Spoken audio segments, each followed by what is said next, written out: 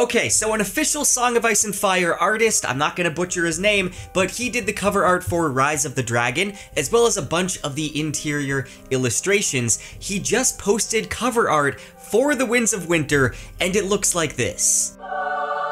In my opinion, it's absolutely beautiful. The bleeding eyes of the heart tree in the background, the Targaryen sigil being revealed at the bottom, and the white wolf head in the dragon glass. Not to mention the sort of underwater coloring, what is dead may never die. Now, is this official cover art or is it just fan-made? As of right now, it does appear to just be fan-made. However, it's made by an official A Song of Ice and Fire artist.